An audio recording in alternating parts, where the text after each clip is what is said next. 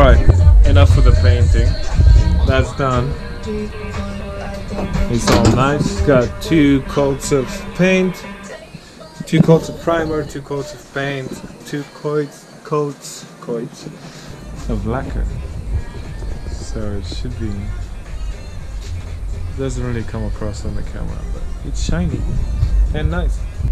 One thing that I took extra care of is not to cover with paint these gaps here where water is meant to drain out. That's important, because then if water gets stuck there, slowly but surely the frame will rot from the inside and then you die, really. I've just realized that in order for me to put the engine on this frame, I need to do this also. Alright, this is the bolt from here. It's orient. I don't think it matters, but the nut was on the chain side. I know this is the chain side because it's got these. It's the same size as the top of the shock absorber.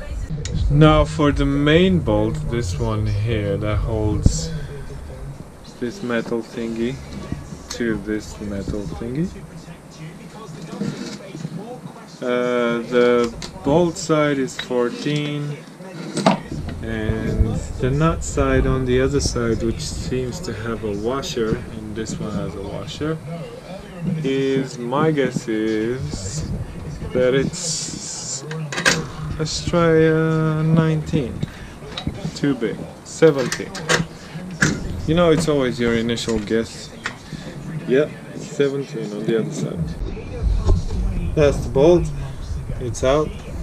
For orientation purposes, the bolt side is on the chain guard side. This metal thing, so that's the wheel, this is how this sits on the bike, that's the bottom. This goes like that.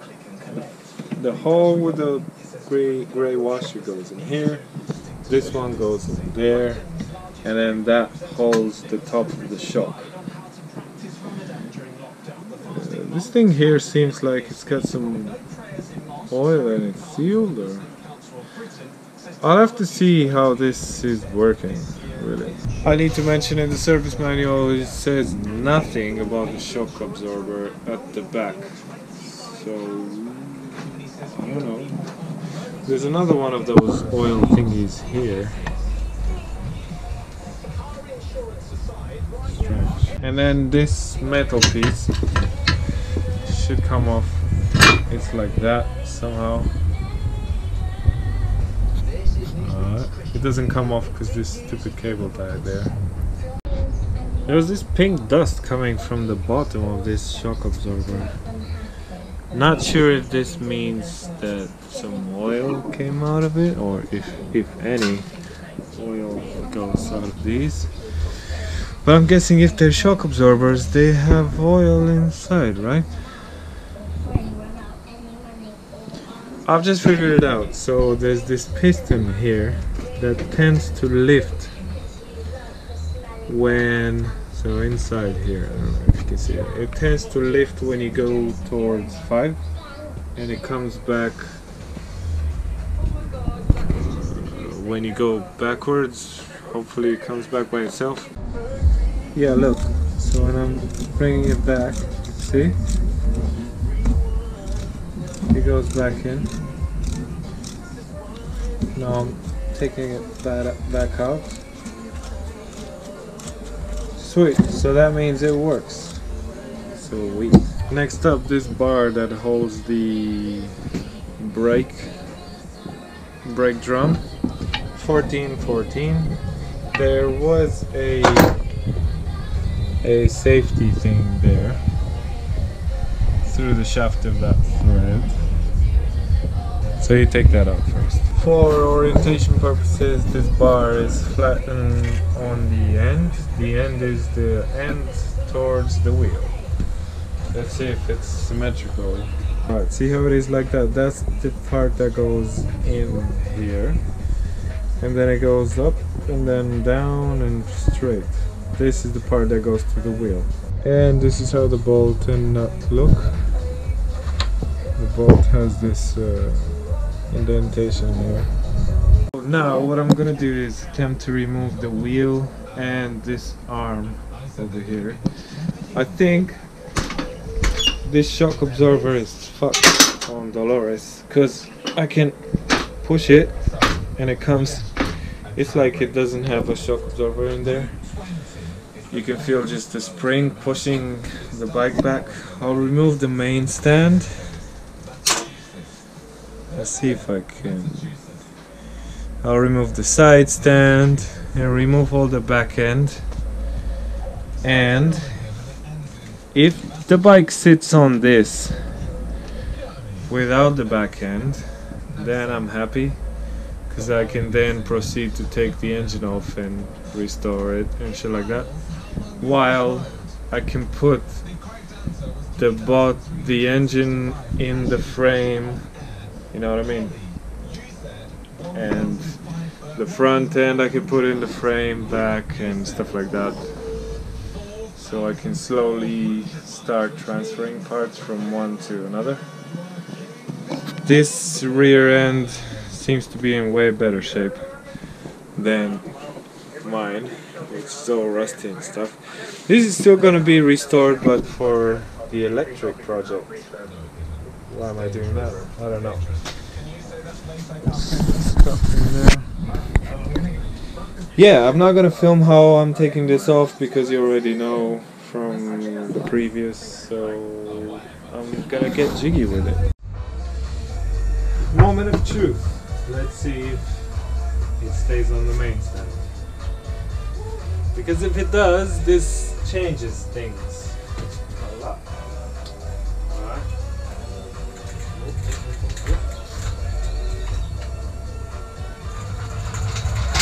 Yeah, man. Sick. I can remove the rear arm. Sweet. Now, one thing that strikes me odd is this red soil thing that came from both motorcycles, from the depths of the shock absorber. What is this shit? Seems to be crumbly and stuff. Is that the leakage? Okay, where were we? That arm is off. It's being washed somewhere down there.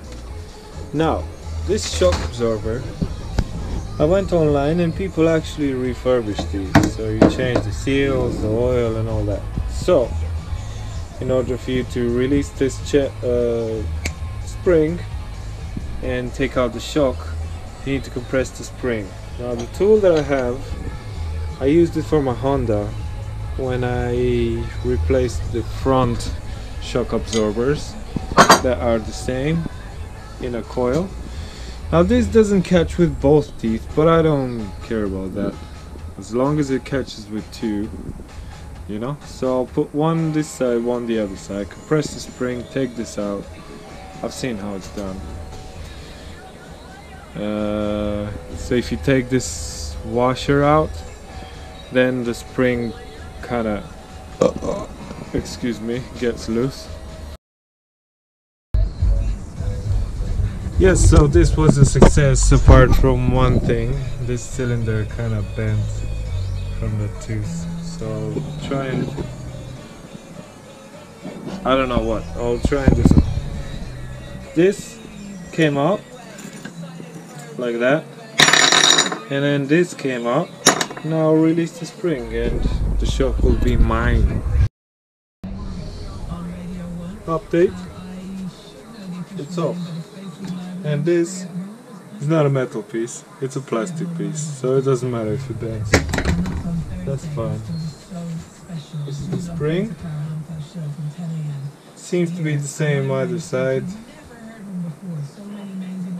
Oh no, it's thicker here, it's fatter here where the base is and thinner where the top is.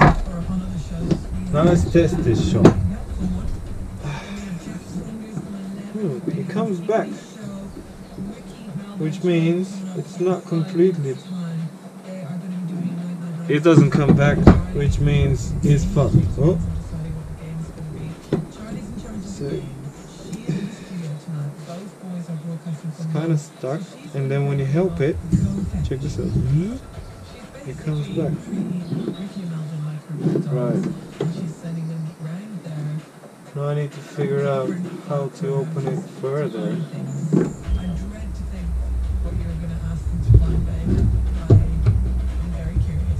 Or even if you can open it. I'm not sure. I'll take the other one apart also to see what's going on. But I've got a feeling this one is way better than the other one. Correction. What I said earlier about the small part being on the in here, actually the biggest diameter is there. The smallest diameter is on the base. Now let's see. I thought this is gonna be shot. Yeah, check this out, man. What the fuck is this? A pump? This is gone, man. Right, to take this thing off, first thing you gotta take is this collar, whatever it's called, that holds this rubber piece here. You just put a plier in there, and this one just, I don't know if it's supposed to be that soft, but it was really soft, so it went out. Now this rubber piece, if it doesn't come out, just put a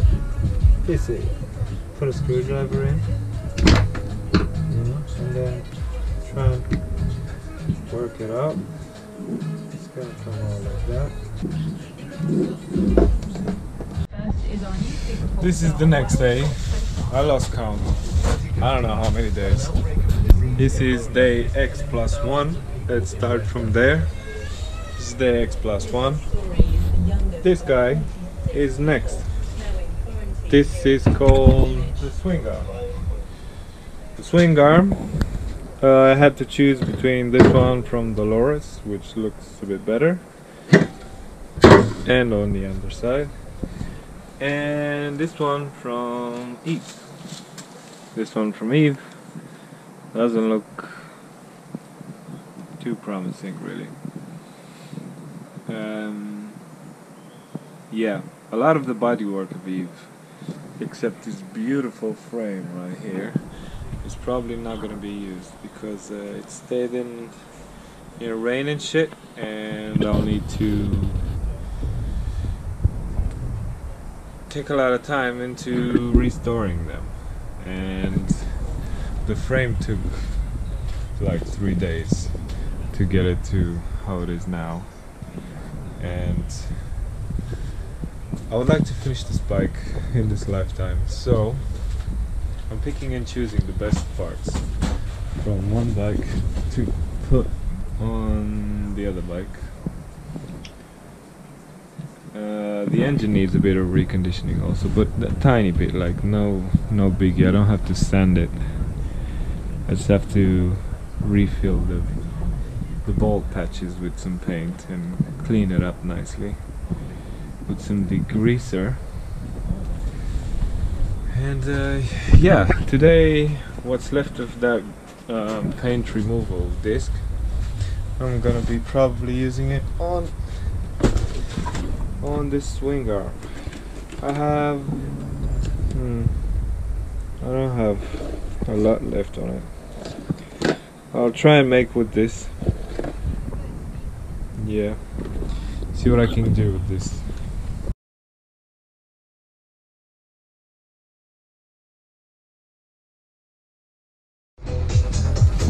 So I've got a system. First, I go with this disc. This is amazing. Like, this stuff is amazing. Taking off bench.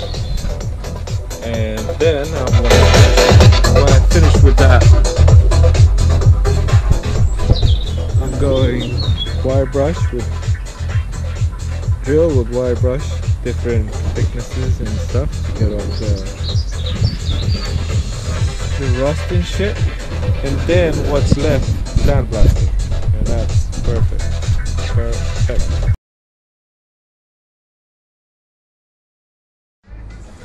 So inside here there's a bearing. I can't press it out because I don't have one of them presses.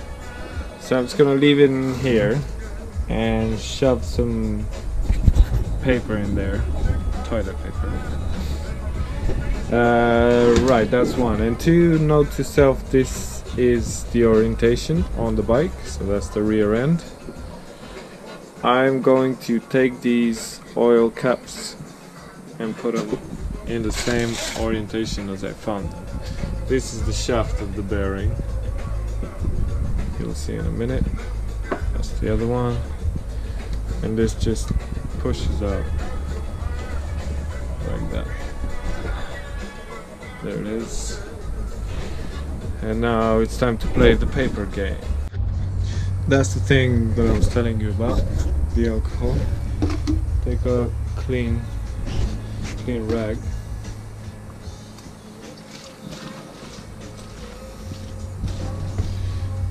And give it a bit of a good cleaning.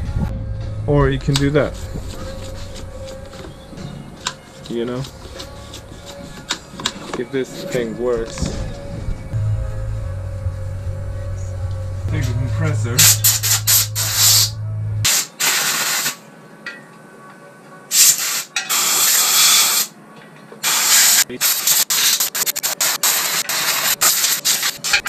I'm thinking.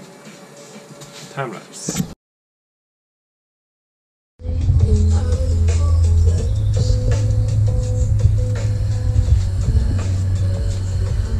Yeah, man.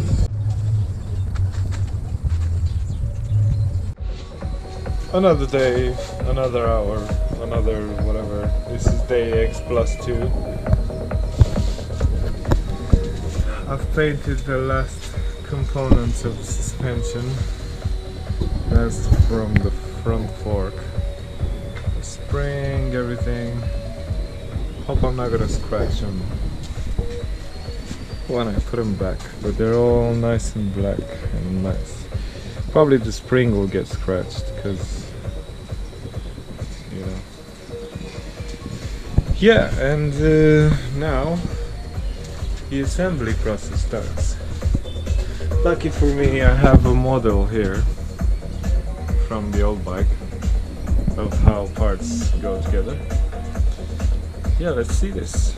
For assembly, it's pretty much the opposite of the disassembly. Yeah, the only tricky bit will be compressing the spring to put it back on the shock absorber, which, by the way, I don't know how to dismantle. I've tried, but it doesn't really want to go off this. So since this is still good, I'm gonna put it back, and in the meantime measure the other one so that I can see if I can find one or buy one or something. Yep. And the compressed length is 26.5 or 9.123, 9.2 inches, let's say. This is the broken one. That's why I can compress it. The thickness of it is 45 millimeters. This is a time lapse of me reassembling that shock absorber mechanism. You start by compressing the spring, putting back the shock absorber, then decompress the spring and reconnect everything, as in all the bolts and nuts, and that's it. I find that when you put it back from frame, like 0, to avoid scratching it, it's better to work on it hanged. What I'm gonna do is, so I'll put the swing arm back, and then I'll put this hub back, and then put the front shocks, so the fork back, and then put the wheels, if this is gonna hold it, and then drop it down, because yeah, to avoid any scratches. These are the balls for the fork hub.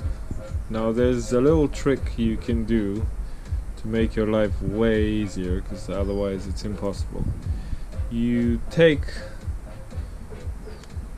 one side of the bearing and you trench it into Vaseline. This way the balls stay stuck to that side with the Vaseline, and then you put them back on. The annoying part is going to be down there. I'll show you how I'll do it. If from painting you got some paint on this, take a bit of wire wool and just scrape it off. This wire wool is insane, man. It's got so many usages. Lucky for me, the Japanese people thought about this, because I had to learn this the hard way on bicycles, where if you took the wheel hub off from the back wheel, you had loads of these tiny balls, and you didn't have this channel here to keep them on, you know? There was no channel and they were falling off, so I had to like put a lot of Vaseline here and just shove the balls in the Vaseline. Lucky for me, the Japanese people are extremely smart. Channel or no channel, you still have to put Vaseline in there. Loads. And now you take the balls, put them in here. I know there were 18 on each side, because I've counted them.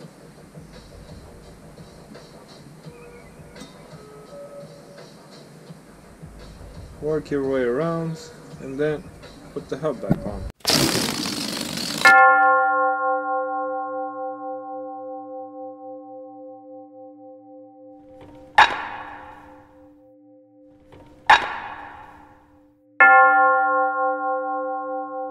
And we're back today. I started the day with like a massive cursing session. Yeah. Because I had this stand which had some rubber feet, but the rubber peeled off some of my paint from this. So yeah, that wasn't okay. Started throwing things around and shit, broke my glasses. God damn it. Now I need to fix the glasses.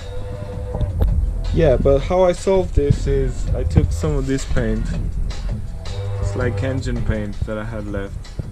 And I've put it in here. That's why you see this nasty overspray. Dried it with a heat gun. And then applied some paint. Not paint, just like this thick tape. If you cut it nicely, it makes like a nice sticker. So I've put this here, so next time I use this plastic thing, nothing's gonna happen. In addition, I had this like super soft leather and this spray, Trim Fix Adhesive, pretty good spray. And I stuck fucking leather on this rubber piece, so now it's really nice and soft. Alright, I solemnly swear today, 25th of April, that spray paint makes no more sense to me. This is painted using the compressor and the paint spray. Man, spray paints are like fake this. Swear to God. Everything's adjustable, airflow, pressure, paint. Look at this, man.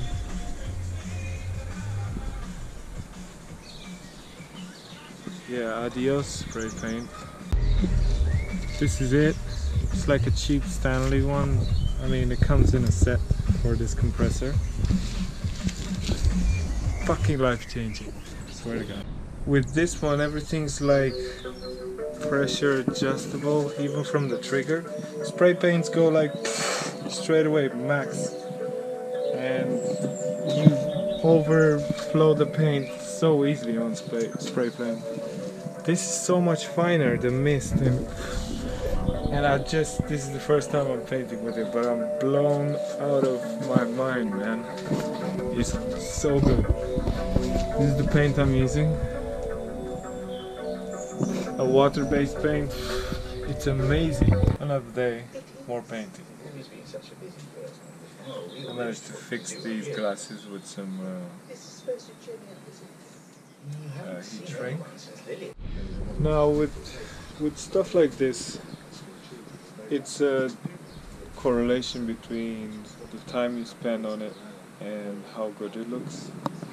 For instance, now I'm taking my time until I go crazy. I know there will be a time when I'll be like, fuck it, I need to finish it, but until then, taking my time to scrape all these screws of rust and shit. So when I put them back, I give them a bit of a paint. Lucky for me, everything's matte black in the back, so I can just spray a bit with the compressor on top of the screws. This way I'll protect the screws and the bike will look way better. Hey, see the screw here? Not looking really nice. Wire wool.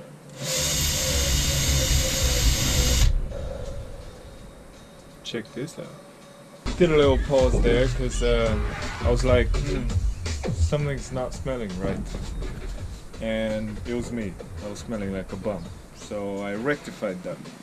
This is day X+3, where I think I'm gonna change Eve's name to Dolores, because there's been so many parts from Dolores that I've listed to go into her.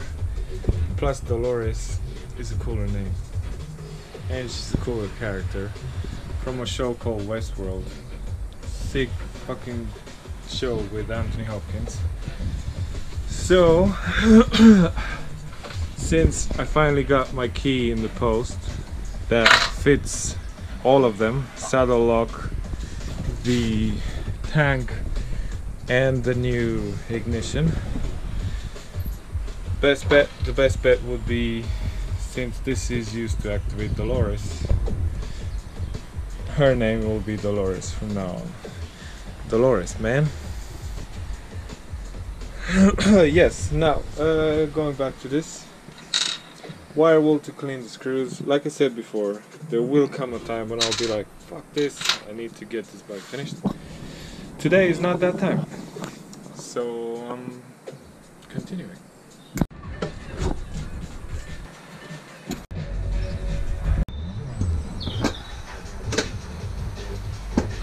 Hehe.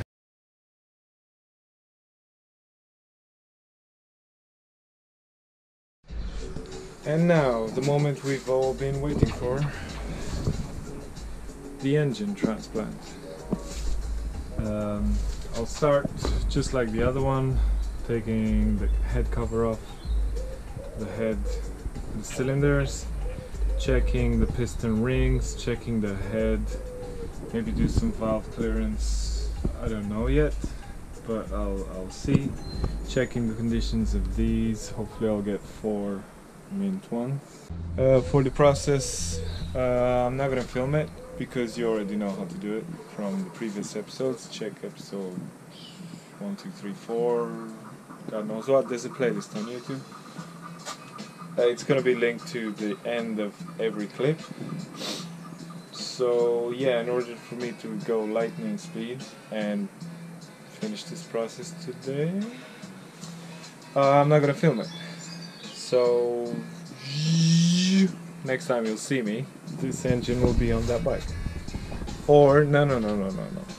What I am gonna film is the putting back of the engine. Yeah, including changing the gaskets and shit, because that's important.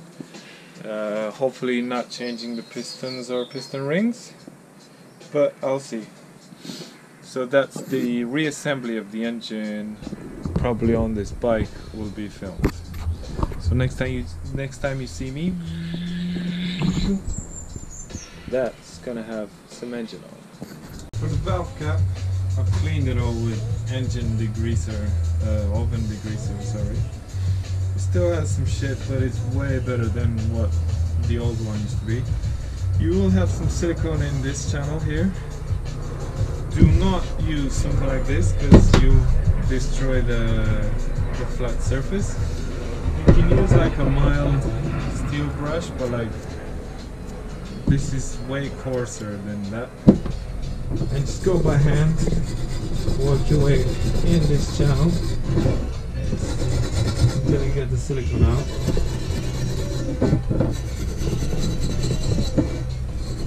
And then clean it by air. Hang it and respray it if you have to. I'll have to respray this because it's not in perfect condition. All the paint is on it except some tiny bits. But I just want it spot on, you know.